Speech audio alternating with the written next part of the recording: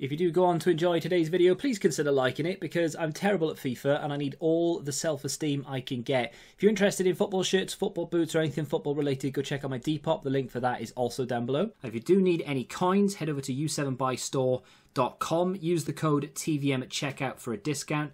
The link is in the description.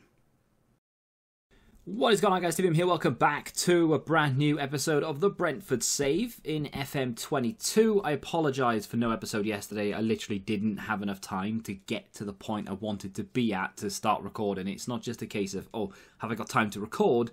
It's, can I get there in time? Because obviously we don't just play 2 games, pause it, save it, and then come back the next day and carry on where we left off. Because otherwise a season would take, I don't know, 3 weeks, maybe more.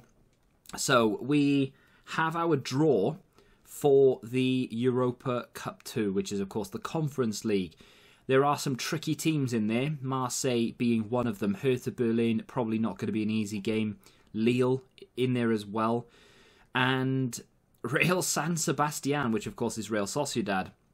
They play PSV, who also made it out of our group, so that could be a difficult one. We play Molde, which... Molde? I don't think this is going to be too difficult. Molde, their run of form, well, I say their run of form, their previous round, we skipped the first knockout round, of course, because we finished top of the group. They went through on penalties against a team from the Kazakhstan League. So if they are struggling to beat a team from the Kazakhstan League, surely we have enough in us to beat them. If, of course, we make it through here, things start to get a bit serious. We're into the quarterfinals of the Conference League. If we have a little look to see what happened since the last time we played, I think this was the game that you saw. I think we played Villa and then we beat Newcastle. I'm pretty sure that was how it went down. Either way, we then lost 1-0 to Palace. Pathetic performance. We didn't really show up. And then I didn't change anything necessarily. I just had a little tweak of the tactic, I guess, and against Man City, I took Griffo off and started at DM, and we played a little bit more compact. And then against Blackburn, I kept the system. I didn't play, as you can see on this site here, Griffo didn't feature because I kept that DM. And then we played and beat Leeds 2-0. I moved Griffo up that time, but we were playing a little bit more cautious.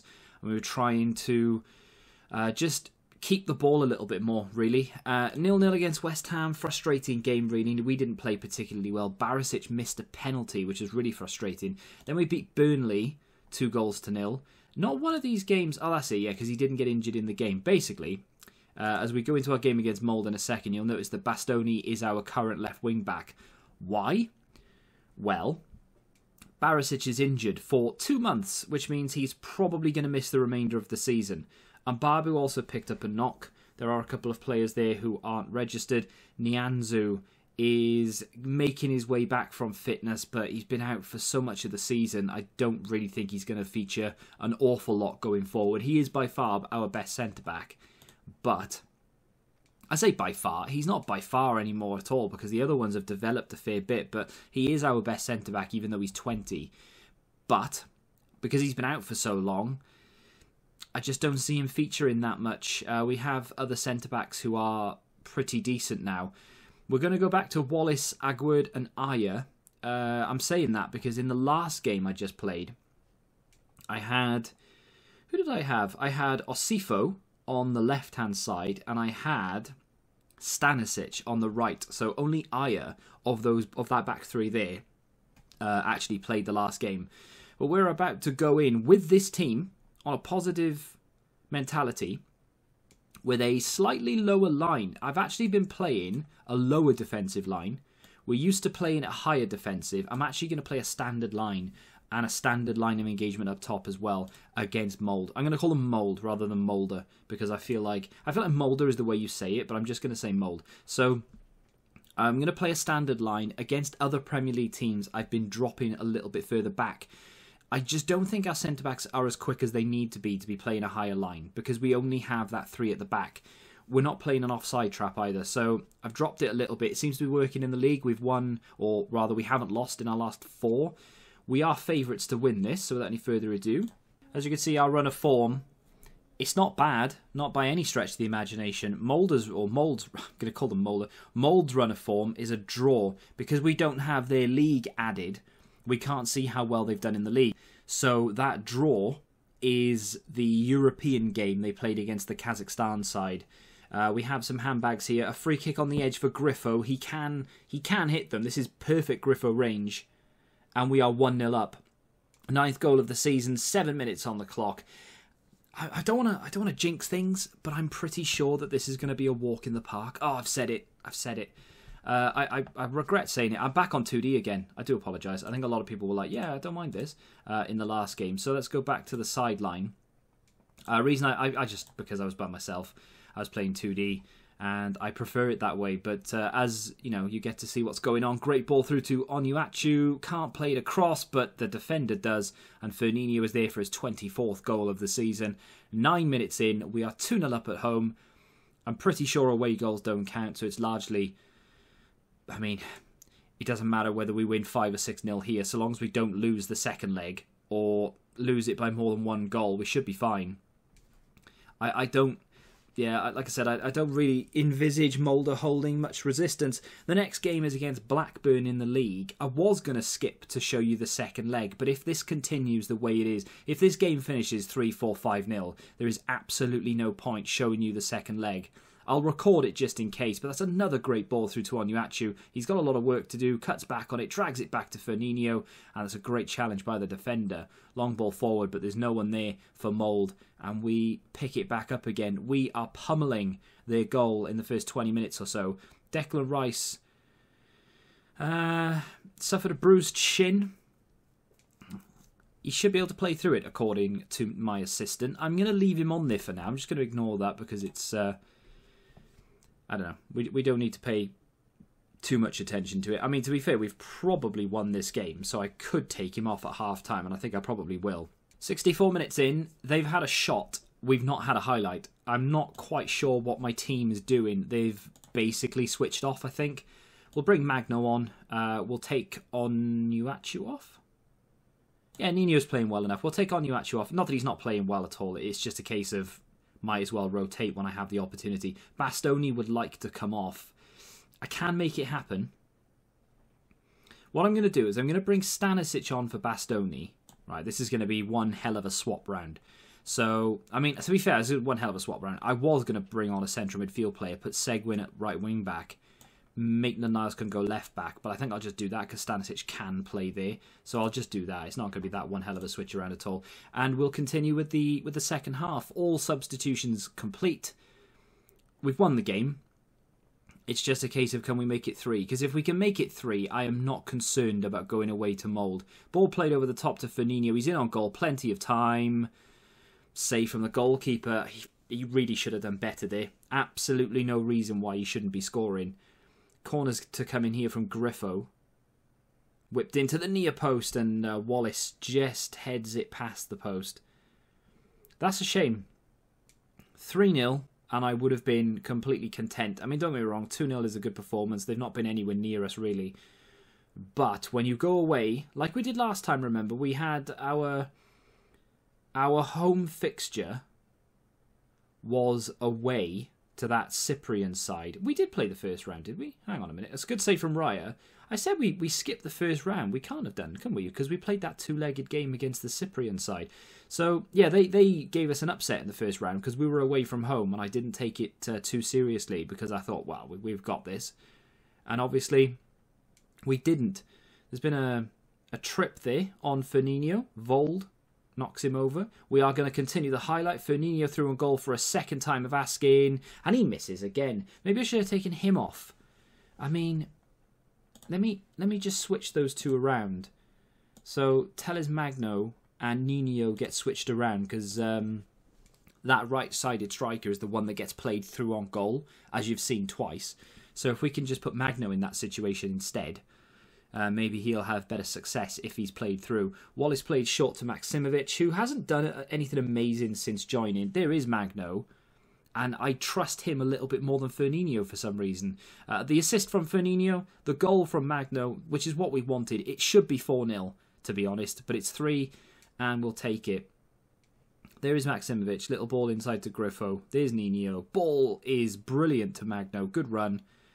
And, I mean, uses his right foot as well. The keeper, I mean, could have probably done a little bit better there. But there we are. Full time. 3-0. Unbelievably comfortable performance.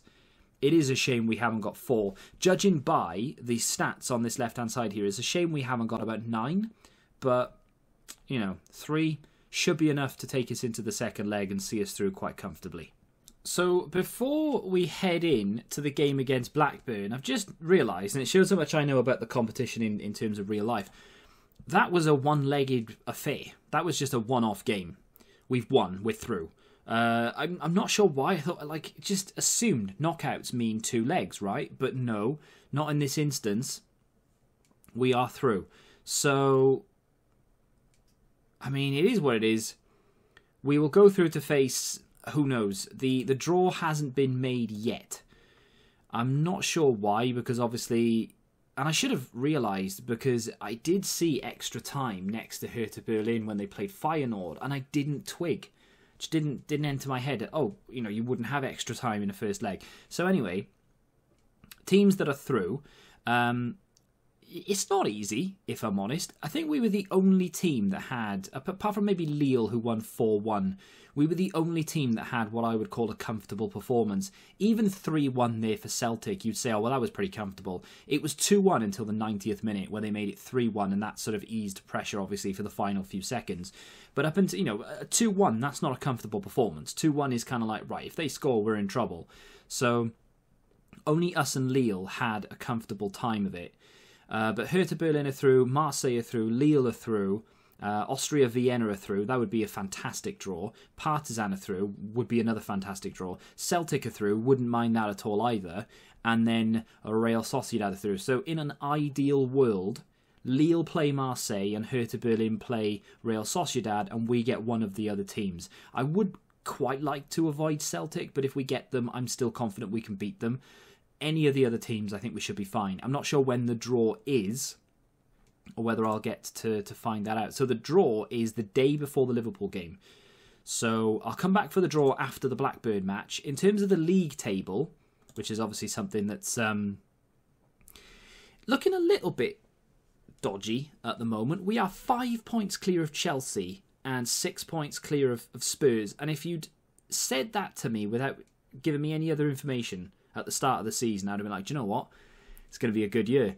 Turns out not so much, because Chelsea are mid-table. Spurs are slightly worse than mid-table. Not ideal. However, we do have a game in hand, which puts us back up to 46 points, which puts us back up to 7th, because our goal difference is better than Leicester. Leicester have just beaten Manchester City, by the way, 5-0.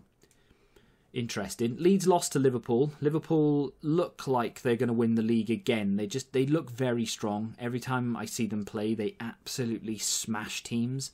Every single time I see the result.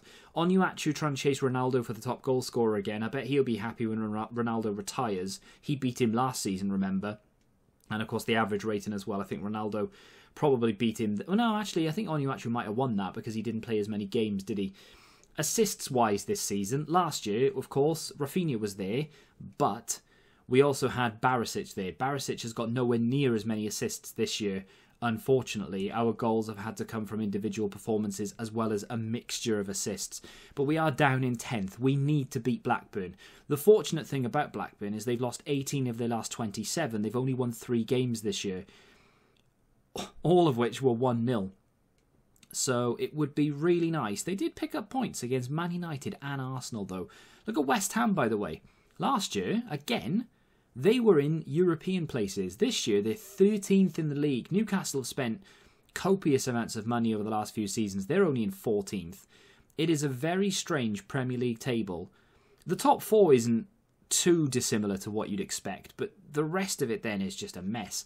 So Blackburn Rovers, the team that we're going to assemble to play them looks like this. I've already sorted it out. I'll add the instruction of, you know, the player instructions show certain players onto weaker foots and things like that. I always click it because it's easier that, you know, that my assistant has a look at it and assesses it and does it than me going through every single time, because otherwise I'd be here till Christmas before I played any games. But slight rotation. Teles Magno comes in up top instead of Nino, who could do with a little bit of a break. Rice picked up a knock in that last game. He's fine. He can play, but I'm going to rest him for the game against Liverpool. Seguin comes into the midfield. Should Seguin be coming into the midfield ahead of someone like Seawald? No. On paper, no, but I like him, so he's going to. I mean, in terms of his like performance, 6.73 is not particularly very good. So maybe, just maybe, I shouldn't be playing him. Seawald's performance, 6.75. So then again, should I be playing anyone? Probably not. Anyway, let's get into the game.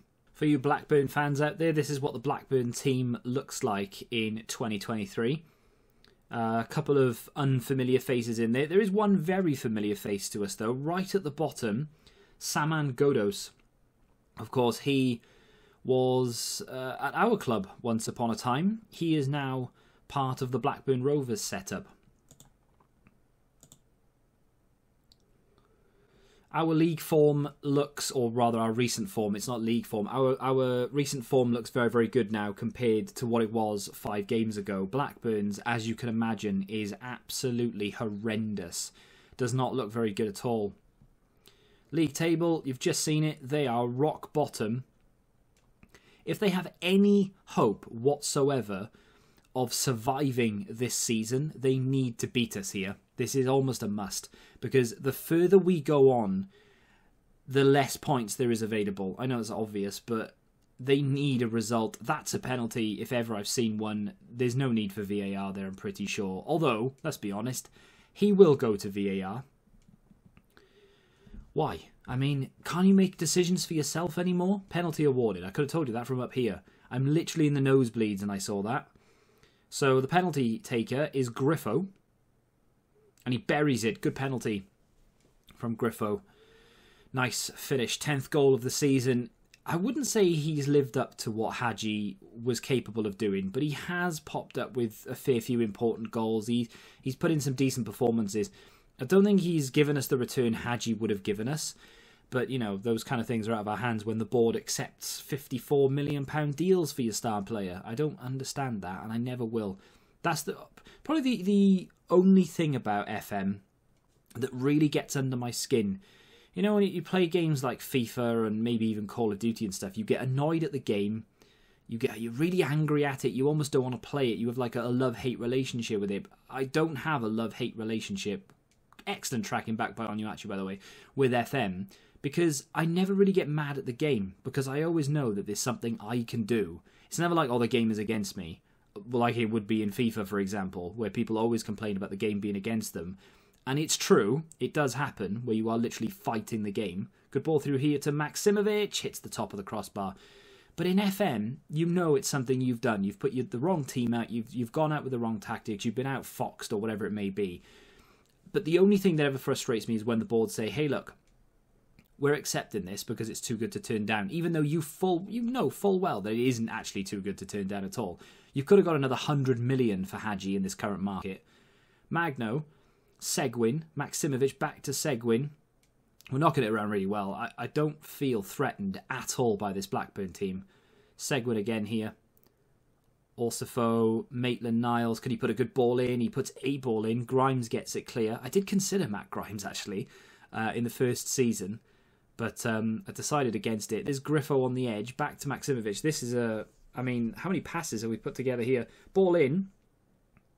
Oh, that is a shame. I mean, one of the longest highlights you'll ever see in terms of possession play, and we can't make it count. Does question, really, why we had to sit through it, but there we are. Maksimovic to mark that guy, because why not? Apparently he's had 1 or 2 opportunities in and around the 6-yard area. 5 minutes from time, from the half-time whistle. Can we make it 2-0 before half-time? That would make me feel a hell of a lot better. 1-0 is fine, and they don't look like they're going to score, but you never know what their manager will say to them at half-time. We're doing it again. We're passing it around. We're holding the ball. It's a little bit boring. It's a great ball over the top to Magno. And it's good defending. You just can't argue with that. It's a very, very good slide tackle. I say boring. It's not really boring. If it was real life, I wouldn't be complaining. But in terms of FM, when you're commentating, there's only so many times you can say Seguin to Maximovic, back to Seguin. Bastoni with the ball in, it's blocked. Some ping-pong action going on. Our centre-back plays it into our central midfield player. Onuachu looks for the overlap. There's Magno. Goal. That's a really good goal. Really, really well worked. Referee doesn't want to know, so he's not going to look at VAR, which is a bit of a novelty in this. But there we are. I mean, I don't know whether... I'm guessing it does. I'm guessing VAR checks everything in the background. And you only ever really get to see it if there is a contentious moment. But I just feel like in FM, they go to VAR all the time. Like, there's never... Oh, for crying out loud. There's never a moment where they don't need to check VAR. So Paul Onuachu, straight up injury. Now, this could be anything from a hand injury. Have you ever known anyone to go off in a game because they've broken a finger? I don't think so. Would you continue playing? I think I probably would. But there we are. 2 injuries there in the exact same incident by the looks of things. We did play 52 minutes in that first half. 7 minutes over the allotted time. Onuachu went off. The player that I actually told Maximovic to man mark has gone off injured as well. We are 56 minutes in. We have a highlight. We're 1-0 up. No, we're 2-0 up. I lied. They have nicked the ball back in midfield here. I am still confident we can take this from them and turn it into a chance for ourselves here. But it's a very... I mean, that is a very, very good goal. What are the defenders doing there? Freeman had so much time. So much space. Look at this. Moffey plays it into the middle, and then look at that run. That is brilliant. And whoever the hell the defender is on that right hand side, you need to be asking questions of yourself, because that was shocking. Let me just encourage the boys, because we're 2-1 up against a team who haven't looked like beating anyone this season, so that has to be a concern. Let's go and have a little look at what we can do to change things around. I may bring Declan Rice off for Seguin if he's not playing well. Seguin's playing well and he's got a professional attitude. I don't feel like I need to take him off. Let's take Maximovic off instead. Is Rice... What's Rice doing? No, he's pleased. That's fine. I was going to say, I could bring on Seawolf for him, but I won't bother. We could bring Nianzou on. Maybe tighten up the back a little bit. Let's bring Nianzou on for Stanisic. Maybe tighten up that little defensive trio, because that goal that they conceded there, not happy about it at all. Maitland-Niles realistically should have gone off then, and I didn't look. My bad. So he's going to have to play the full game. Hopefully he's okay to play against Liverpool, because we don't really have another right wing back. I mean, I could play Seguin there. Good challenge from Griffo. And Maitland-Niles, I think, getting involved. I think Maitland-Niles was the player at fault now, thinking about it. So it wasn't one of the centre-backs. It was actually Maitland-Niles. And it could have been a fatigue issue, because he is very tired. If we concede here, I tell you what, I may very well cry on camera. Ball played through, and he's done it again. Oh, this guy. I need to buy him. That is ridiculous. I mean, the referee's going to look at VAR, but you don't need to look at it. That is onside all day long. Oh, dear, dear, dear. I mean, it's almost a carbon copy of that goal. Buckley to Moffey and then through. And the defence have pushed up too far. Maitland-Niles is trying to track him and he's nowhere near him. And I mean, they're looking at offside. I mean, he's about a mile onside, maybe even more. Can we shout encouragement? I have pushed up the line. The referee's come over to look at it. I'm not going to celebrate until I see that goal awarded pop up, because I just don't think it will be awarded. That has to be disallowed. Kind of looked offside to me. Yeah. No surprise at all. We're going to get to see a replay, and I mean, just a few players offside there. Now, what's worse than drawing the game? Yeah, I'll let you answer that one. Buckley to King. Great save from Raya. What is my back line doing at the moment? They are sleeping. They all went forward for that set piece a minute ago, and every single one of them were offside. Now, every single one of them has played the Blackburn line onside. We need to wake up a little bit here. We have no time left. Come on. It's game over. We've drawn against Blackburn Rovers, who are bottom of the league. That is an absolutely terrible performance. I actually can't get over that. I honestly thought that was a done deal before we even started. I didn't take the game lightly, by the way. I didn't rest players. I rested Declan Rice, but that's because he took a knock in the game against Mould. I didn't rest anyone that I didn't need to, and I didn't take it lightly. I just thought it was a foregone conclusion that we were going to beat a bottom of the league team who have struggled to take points off anyone this season. That has really damaged our season. In terms of going for European football now, that is a bit of a problem, because we don't have the easiest run going forward. We have reached that day. We are 1 day away from playing Liverpool and probably being spanked. But before we have to concern ourselves with that, we do have the quarter-final of the Europa League Conference draw. I want to avoid Lille. I want to avoid Marseille. I want to avoid Hertha Berlin if I can help it. And of course, Real Sociedad. Am I asking too much? I think I might be. Automatic draw then. Here we go. I mean, it's almost a guarantee that we're going to be hitting the ones we don't want to hit. I will take Celtic. Well, at least that's one big team out of the way. Marseille, I don't want it. That's Vienna. That's a shame. Hertha Berlin. Oh, we've got Partizan. Thank you. Thank you. Don't know who I'm praying to. But yeah, there we are. We have the Serbian side, Partizan. Big fan of that. We will be favourites in this game. This is a two-legged affair, unlike the second knockout round. So, we play Partizan. It does mean that either Hertha Berlin or Real Sociedad are going to get knocked out, which is really good. I'm assuming Marseille will beat Vienna, and more than likely Lille will beat Celtic, but you never know. That's a bit of a 50-50 one. So we have a chance here. We may only have to win one game where we're not really the favourite. Now, I did take Blackburn lightly, kind of. I took it as a guaranteed win, and I am kind of taking this as a guaranteed win as well.